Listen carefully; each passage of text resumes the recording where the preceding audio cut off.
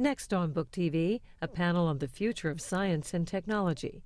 Authors Michael Shermer, Clive Wynne, and Michael Denton discuss the cultural implications of evolution, creationism, and intelligent design.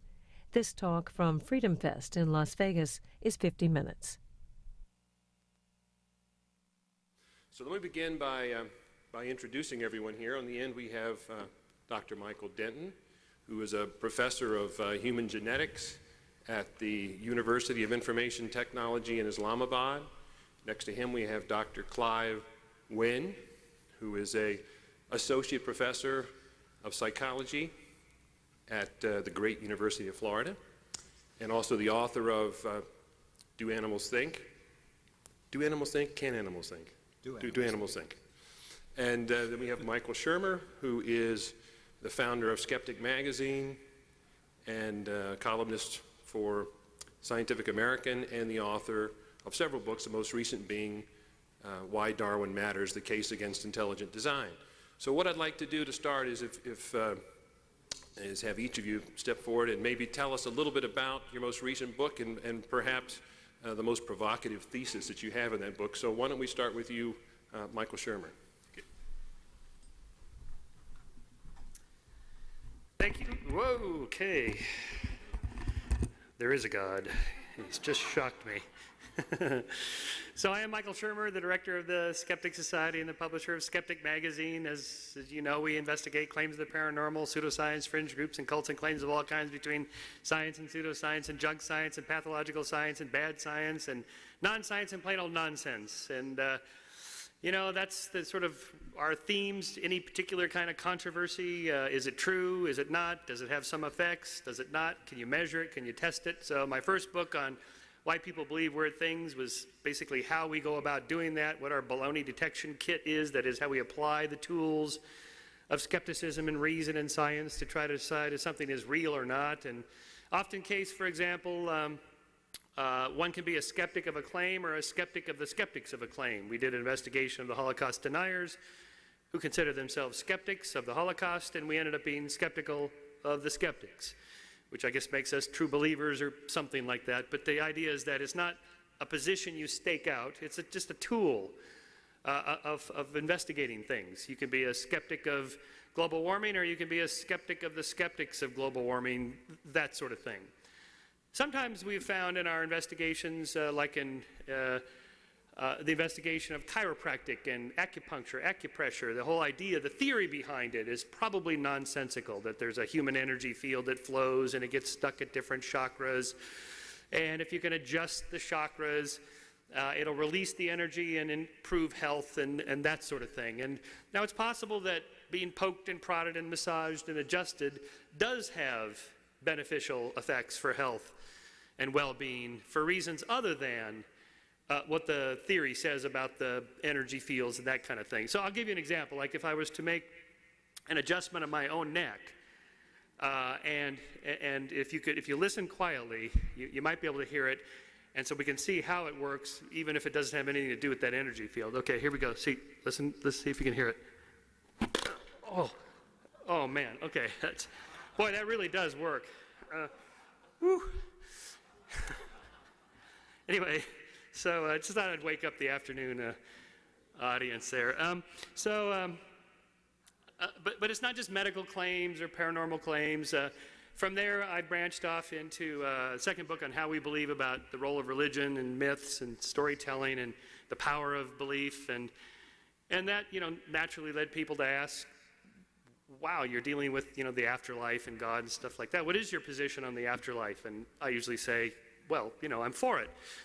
But of course, what we're for and what's real may not always be the same, so that leads into the study of the psychology of belief. And it turns out, for example, that most of us, most of the time, believe what we believe about economics and politics and religion based on where we were born and what our parents believed and what our peer groups believe and what our mentors and teachers and authors that we've read believed. We're heavily influenced by others because we're so social. And so you can't discount the role of psychology and sociology in determining what it is that we believe. And so, of course, that does apply, and this is where I'm going in my latest book, Why Darwin Matters, applying the rules of science to the big questions about the origins of life and why things look designed and that sort of thing. But ultimately, where I'm heading in the next book, what I'm calling the fourth volume of my trilogy, as it were, is a book called The Mind of the Market. We're supposed to say something about what our books are, since the book TV is be out in January of '08. The Mind of the Market is about sort of applying those same set of tools of science and skepticism to the market, and see how the market works, how the market seems to have a mind of its own, how minds operate in markets. For example, the fact that we spent 99% of our history as a species in these small hunter-gatherer groups of a couple dozen to a couple hundred individuals, where they were largely egalitarian, and there's almost no wealth at all. There's very little trade, very little division of labor, nothing like the kind of world we live in today. No wonder people resent free markets, don't understand the invisible hand. What you can't see, it's invisible after all. You don't trust. What you don't trust, you fear. And what you fear, you loathe. This goes a long ways to explaining. This evolutionary economics model goes a long ways to explaining why people are skeptical of free markets, why they don't trust entrepreneurs and businessmen, because often either in small evolutionary groups or even in human history, large disparities of wealth probably were ill-gotten.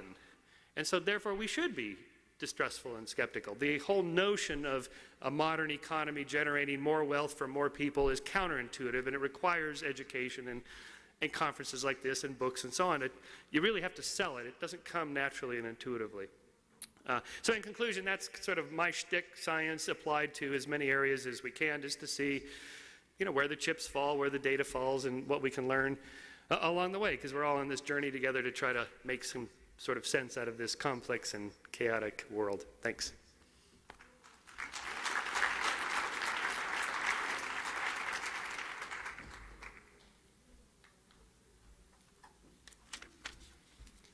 My name is Clive Wynne. I'm the author most recently of Do Animals Think?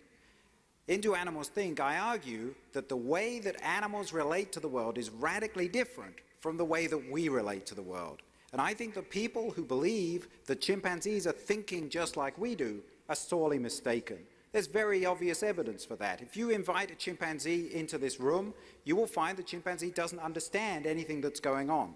Even one of the chimpanzees who spent over 20 years in training to understand human language simply cannot make sense of grammar, the glue that makes our language so infinitely powerful.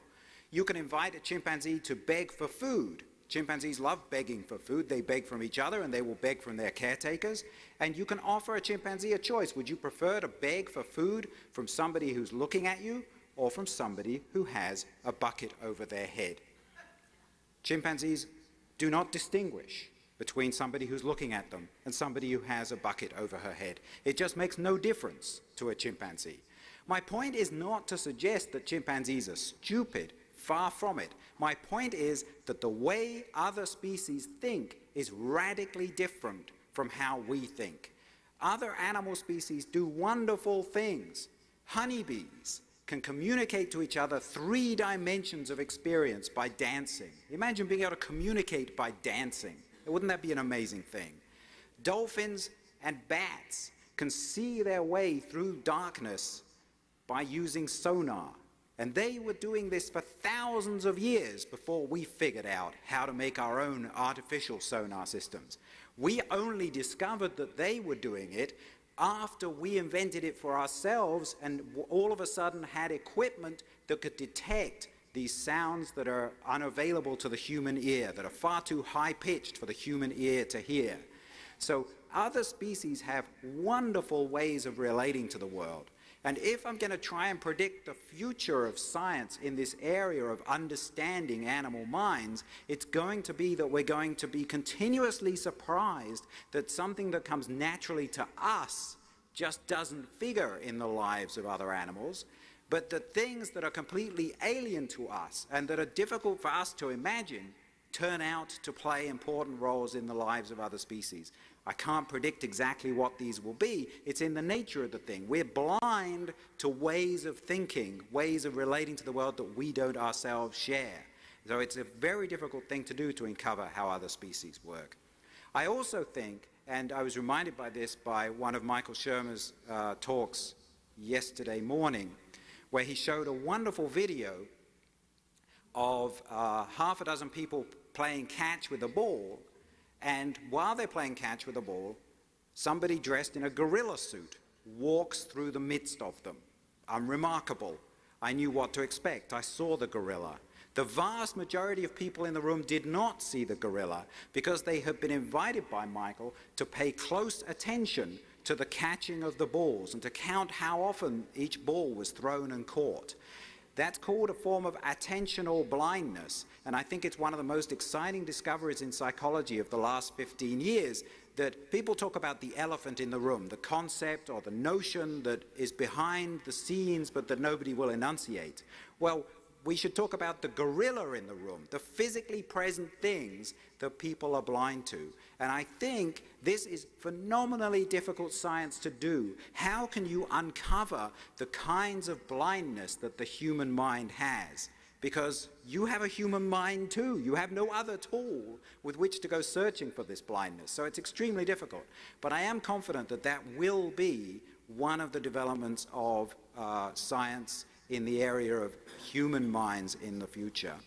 So I think that the science of animal minds, what I've written about in Do Animals Think, we will uncover more ways that animal minds are different from human minds.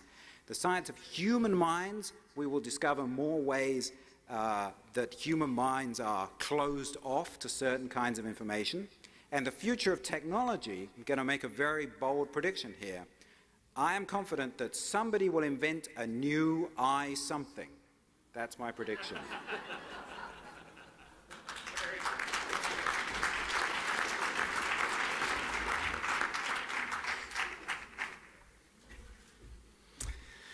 My name is Mike Denton, and my latest book is a book called Nature's Destiny, in which I take the fine-tuning argument of the physicists into the biological sciences and argue that nature is not just fine-tuned for planets, for complex chemistry, for stars and galaxies, but actually fine-tuned for biological phenomena, and may even be fine-tuned for organisms very close to ourselves. So it's an extension of the anthropic sort of position right into the biological sciences.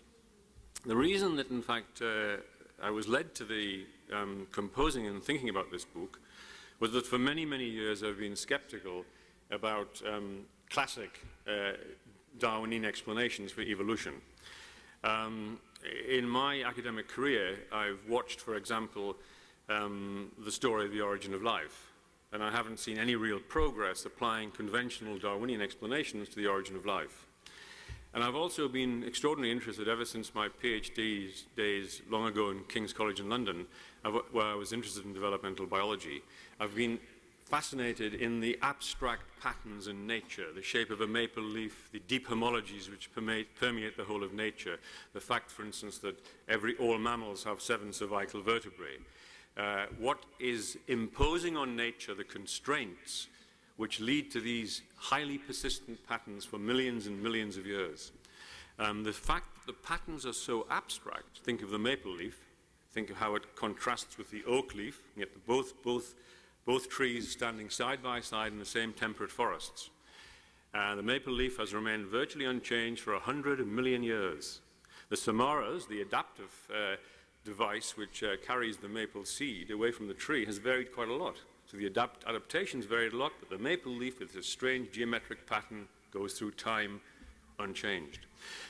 So I've always been very skeptical that the functionalist theory of Darwin will really fully explain these patterns in nature. But how to explain them?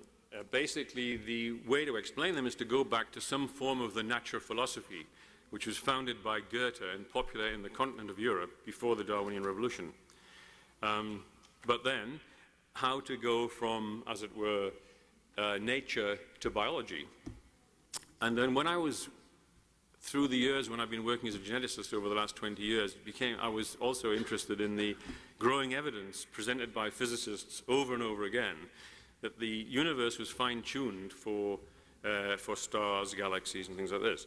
And so I thought, well, perhaps this fine-tuning could ultimately explain some of these things which Darwinism seems to leave unexplained in biology. And so, in fact, basically, my position is that, in fact, there is design in the biological realm which is derived from the laws of nature.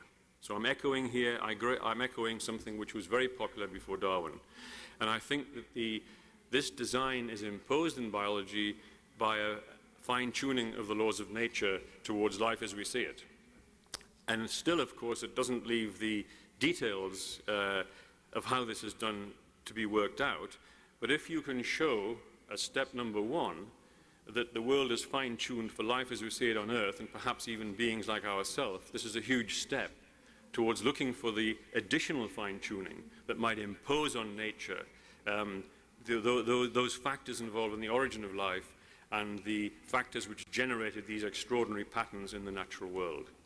So I'm proposing, in a sense, a form of intelligent design, but the design is coming from the very fabric of nature itself. It's not a design imposed or brought into nature from outside by a series of miraculous events. The design I see behind evolution, which works with the selectionist principle of Darwin, is coming from the very nature of things themselves, from the deepest fabric, the deepest ground of being. So that's my book, Nature's Destiny. It's an attempt to move into the biological realm the ideas of the physicists that the world is fine-tuned for life. Thank you.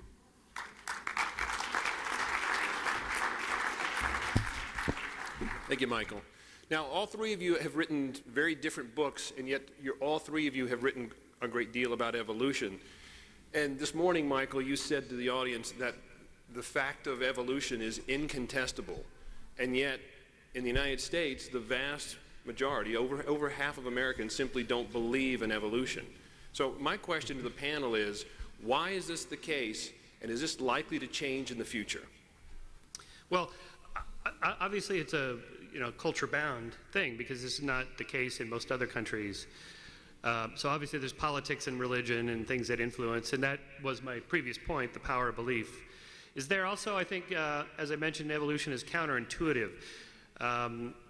Since we evolved in an environment in which things moved relatively slowly, ants and antelopes, they sort of run around, we can kind of see them, and so things like the speed of light or the slow movement of continents, things like that, we were not adapted to detect those. So they're counterintuitive. That's why continental drift and the idea of the speed of light and all that is just hard to grasp. Or on the scale of, say, small subatomic particles and atoms to galaxies and bubble universes and so on. Again, we didn't evolve to have any experience with those kinds of things, so they're counterintuitive.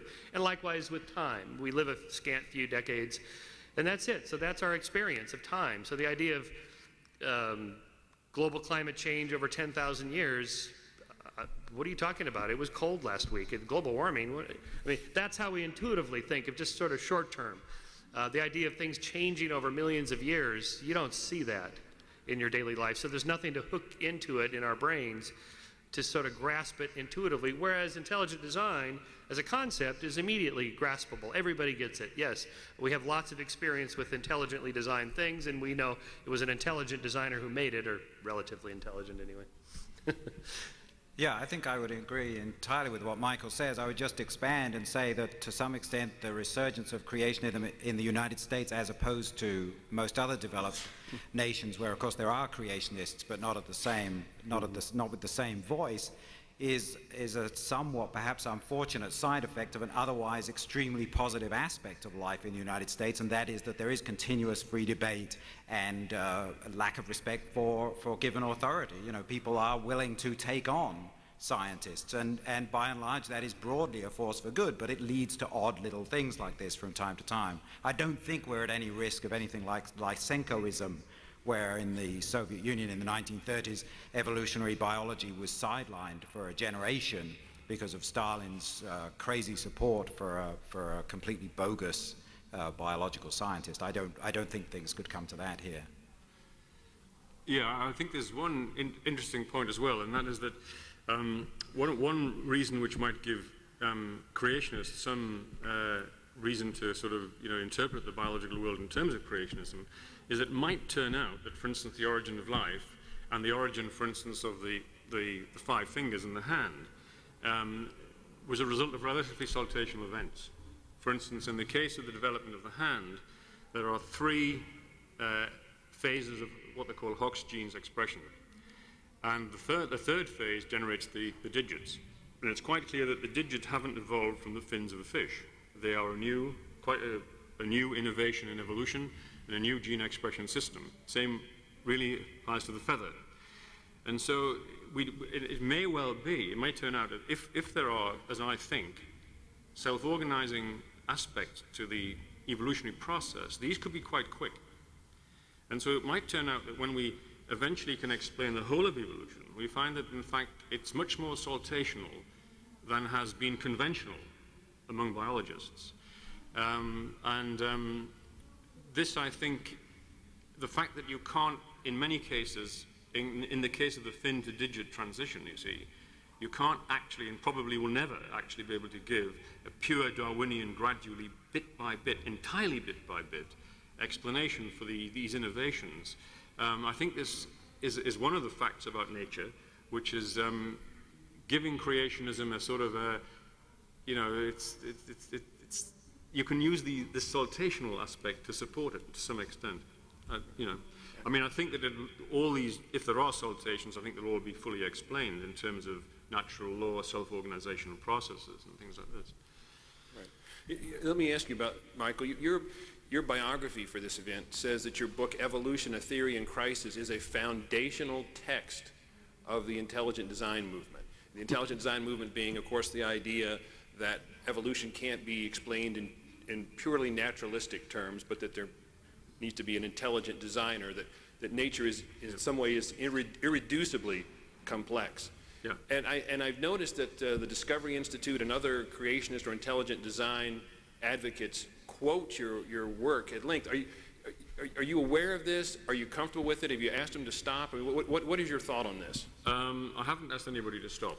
And I'm not that comfortable with it, partly because, in fact, the book should have been called Darwinism, A Theory in Crisis, because I do think that Darwinism is now in a long-term crisis. I don't think you can explain the whole biological world in terms of tiny, adaptive, classic Darwinian mechanisms, right? So that's one thing. I should have probably called the book that, right? And the first chapter was Genesis Rejected. So, I mean, I tried to make it obvious that I was coming to this subject rejecting the traditional biblical view of how things came about. On the other hand, as well, my views have changed since the mid-'80s. My views have changed, and some of the things, in fact, some of the arguments I proposed in that were probably slightly forceful and vigorous about discontinuity in nature. But I still do believe that, as I say, when we do work out, I hadn't discovered self-organization then, because that was Evolution Theory in Crisis was written before these ideas started to come out. I mean, I knew the cell membrane was self-organizing, but I hadn't realized the significance of this. Right. Saltational self-organization. Right. Obviously, a lot of this has come from Stuart Kaufman, who I think is quite brilliant, actually. But that book was before the self-organizational thing started to come into biology, and it was a very vigorous, perhaps too vigorous in places, argument for discontinuity. And so it was picked up and became that sort of, and it might well be an important book in intelligent design. But when I wrote the book, I was looking for, as I think I found in Nature's Destiny, a route to explain the anomalies in evolution where there are perhaps discontinuities. Right. And is that idea growing in the scientific community? Or yeah, I think that, in fact, I think it's gradually becoming accepted that the universe is a very unique place in terms of the laws of nature. Whether it's a fluke, whether there's a multiverse, whether there's an immanent intelligence in nature, whatever the explanation is, I think people are accepting the empirical facts are this, that the laws of nature, if you take a hammer and you shape a hammer, it's easy to still hammer a nail. Right. But if you look at the universe, it's like a precision clock. You can't tamper with the laws and still tell the time. You've got to get the design just right. So that's the difference between a sort of Stone Age hammer and a precision clock. Well, what we found is that, in fact, instead of life depending on a rather roughly hewn hammer, it depends on a precision engineering in nature, right? In a nutshell. And I think that's generally accepted. There's a huge range of explanations of why there is design. You know, where this is, you know, how this fine-tuning's occurred. But I think that the universe is fine-tuned. I mean, if there was only one universe that ever existed, I think you'd have to presume that it was there definitely by design. Right. There'd have to be an intelligence within nature or an intelligence without. Or we're just still ignorant of a lot of the early conditions of the universe, and the science is relatively new, and I think it's always okay to just say, I don't know, or we don't know yet, and here's 6 different theories or 20 different theories or whatever, and start testing them before we leap into saying it's this one or that one simply because we want it to be true.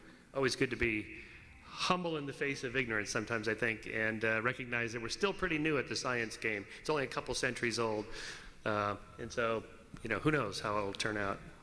Yeah, and I'm not clear, Michael, that I understand. I mean, sure, the universe has to be the way it is for us to be here discussing it, but nothing logically follows from that except that we are here discussing it. Mm-hmm. Yes, that's right, yes. Yeah. Yeah, where do you go from there? But still it could have been the case that a vast range of parameters would allow us to be here. Now we know that, in fact, it's one choice in, as Penrose says, 10 to the 123. Unless there's some underlying principle of physics, like a string theory, but maybe not string theory, but something like that, that might explain it, and it makes perfect sense once we know how the Big Bang began, and therefore it gave rise to this equation that you can fit on a t-shirt that explains everything, and then those 27 different fine-tuned numbers all are explained by this one equation, and then that makes sense, and there's no more mystery left. Yeah, I mean, it's also the elegance and beauty of the cosmos and the mathematical order of it as well. As judged by us, which is slightly subjective. Sagan used to say we're carbon chauvinists. Yes. Because we're made of based on carbon, it's next to impossible to think of how life could be some other way, and yet, of course, it could. Yeah, but I've been hearing that argument for 30 years. It's rather like artificial intelligence. It's always 10 years' time it's going to happen, you know. I'm pretty convinced that the carbon atom plus water gives you unique capacities to build complexity. And I'm not sure, I think we know enough about chemistry now. If there really was an alternative, and it's the same as mechanical alternative lives, I think you're going to have to use at least self-organization for self-replication. Because the complexity of generating highly complex, the difficulty of constructing highly complex systems without self-organization in an automated system is incredibly difficult to imagine how that's done. And so how many self-organizing systems are you going to incorporate in your life system? I don't know. Let's see. I mean, I don't know, you know. But even if we were to accept that this form of life is the only form of life there could be, and that the laws of the universe have to be the way they are for this form of life to be possible, all that would flow from that is that things are what they are. Yes. It doesn't imply anything at all. If things had been different, we wouldn't be here discussing it. That's all that would flow from that. But if there was a vast number of alternative lives possible, you couldn't possibly argue that carbon-based life, or we, were the only life possible, right? In other words, if you wanted to argue that the universe was constructed for us, right, you have to first of all show that there's only one possible life possible in the cosmos, right? Well, I don't know that you do. I mean, why do you have to show that? Well, why couldn't some God because have created... if there was 10 different forms of life, right, if we knew about them now, you know, artificial life, mechanical life, boron life, silicon life, if all these forms of life were well known and possible, you could never argue that life on Earth or carbon-based life was the sort of cosmic purpose, or the world was biocentricity for that particular thing, because there's so many other alternatives, right? You couldn't make that argument. So at least that's been, I think, established. Well, I mean, I don't know that it has been established, but it doesn't seem to me to be, I mean, how do you establish that something is not possible? I don't know that you can prove that negative. And even, as you say, even if we could prove that there were other plausible forms of life that the universe does not permit, I still don't see that that would have any broader implications. I don't think that would change my metaphysics. Also, the universe is not very well designed for life. But supposing, oh yes, these are... No, most of the universe is completely empty. There's nothing there. You can't live anywhere.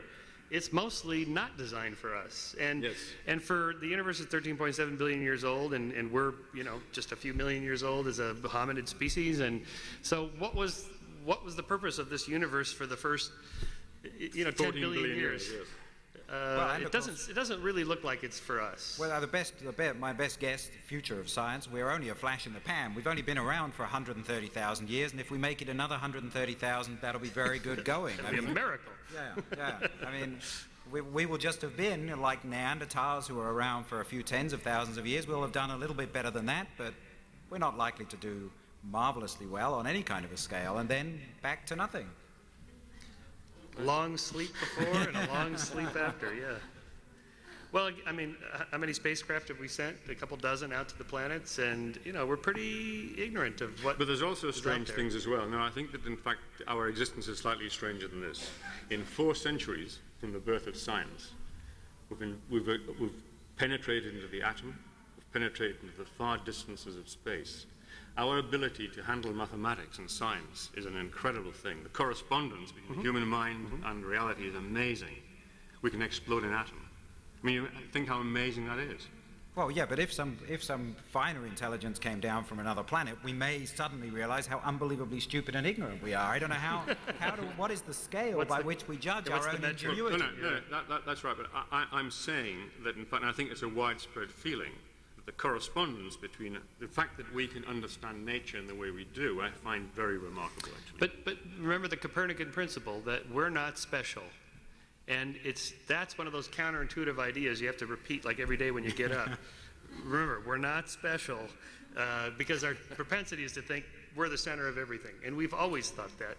That's certainly true. I mean, I'm only making the point, this is a work in process. Yeah, right? okay.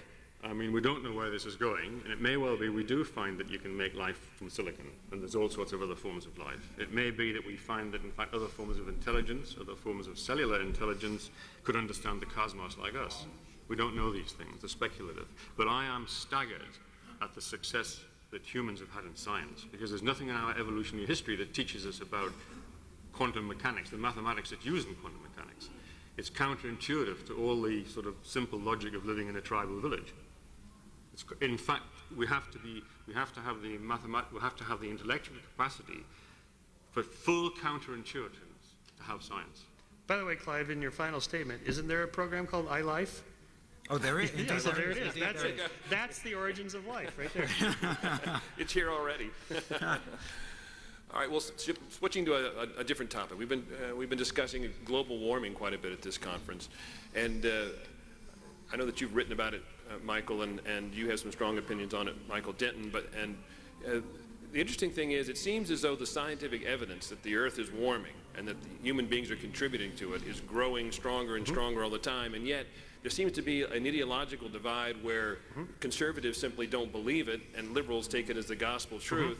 And I'm kind of an agnostic myself because I'm stuck in the middle. But one of the things that I've never quite understood that maybe you can clarify for me is throughout the history of the world, long before humanity showed up, the temperature fluctuated so much that the glaciers came down from the polar caps and covered the temperate zones, and then the climate warmed up so much naturally that they receded back to the poles again. And this went on back and forth long before anyone was driving cars and operating refrigerators and so forth. And so the question is, I guess I'll start with the skeptic here.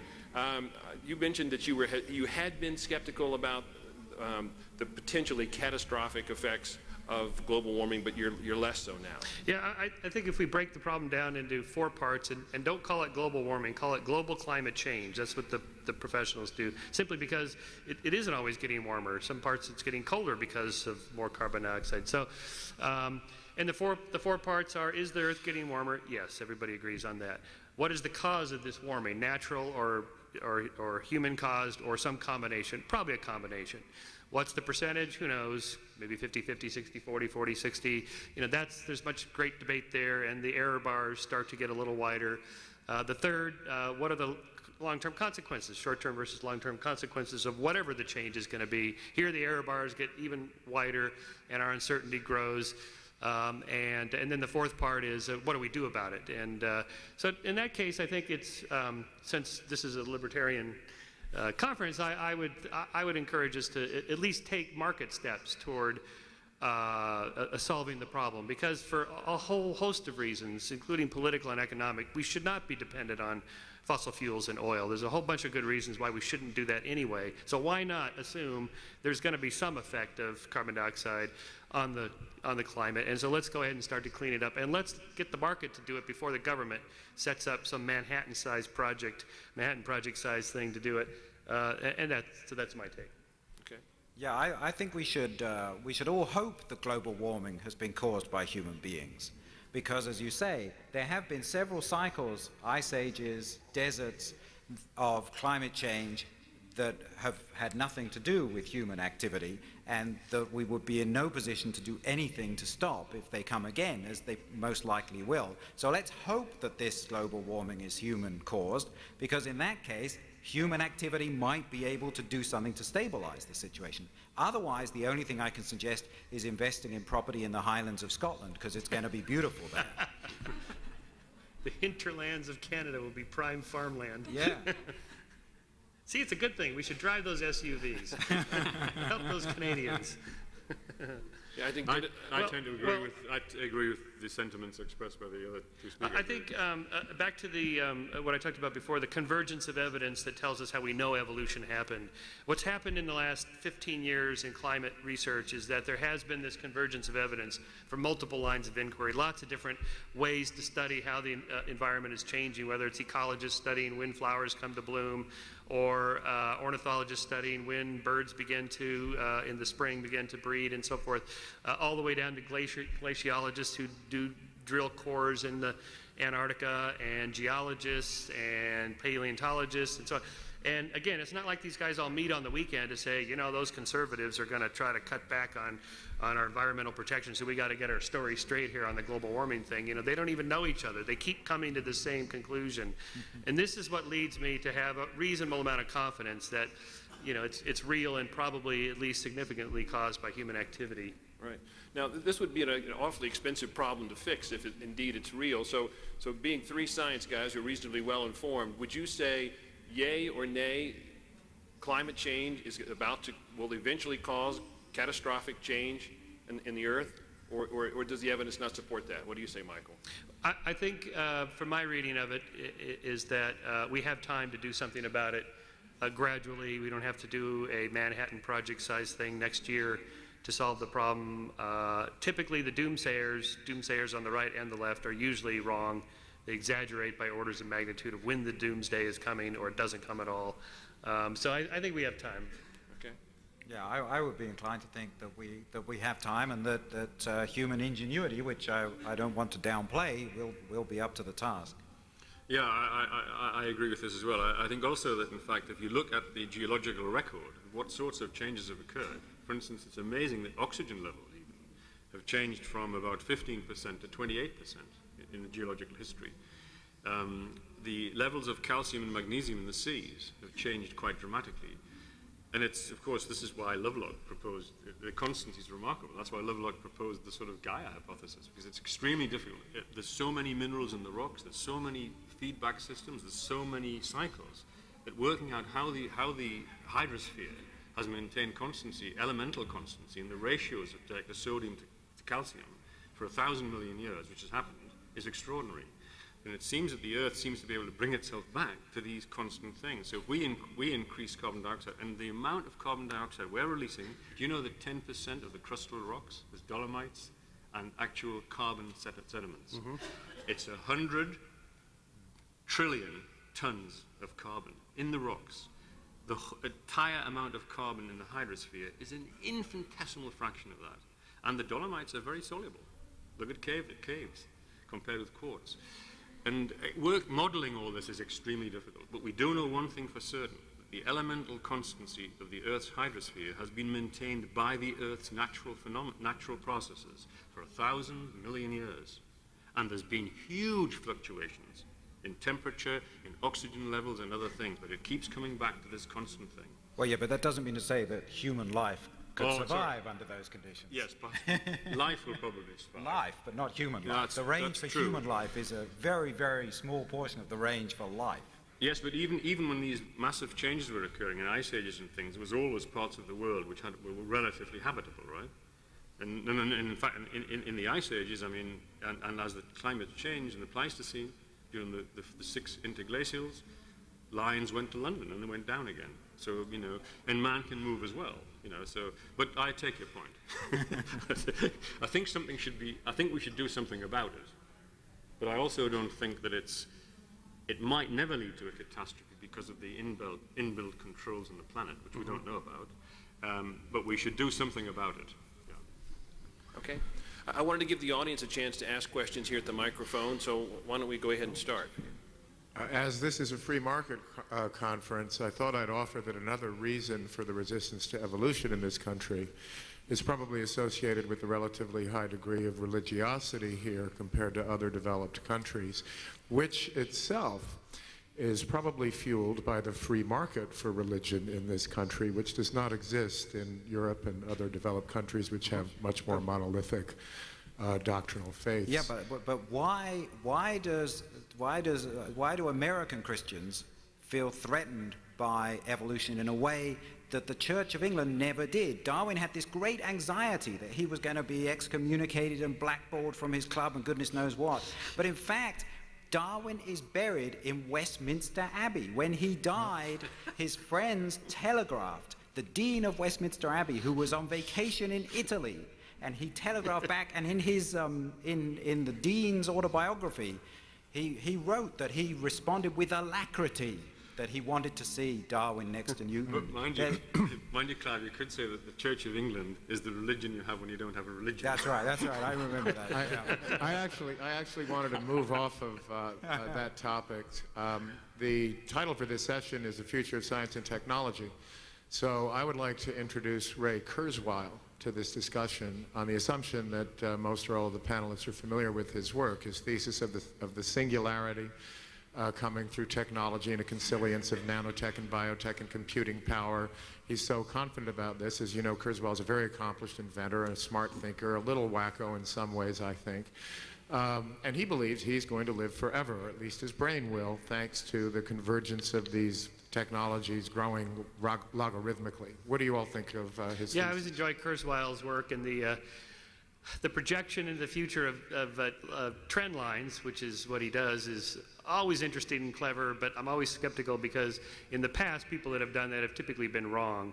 And this whole idea of, as you mentioned, artificial intelligence is 10 years away and always will be, is possible. I mean, these are really hard problems, and I'll tell you what, though, if he's right but off a little bit, I'm going to be really mad if it turns out that we do achieve immortality and I missed it by like 1 year.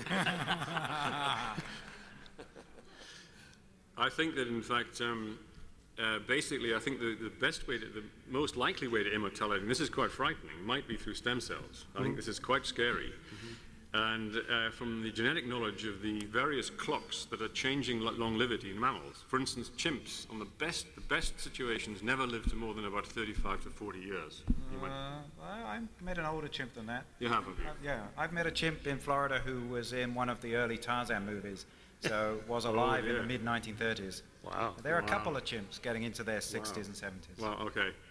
Okay, well, if that's the case. But anyway, to come back to the point of clocks, we are very close to working out what changes the longevity of different mammals in the genome. Because by comparisons with more and more genomes, we're going to find the genes that do it. I mean, we live to 70 because, in fact, we're biologically programmed to live to 70. A mouse lives to 3 for other reasons, because it's programmed to live to 3.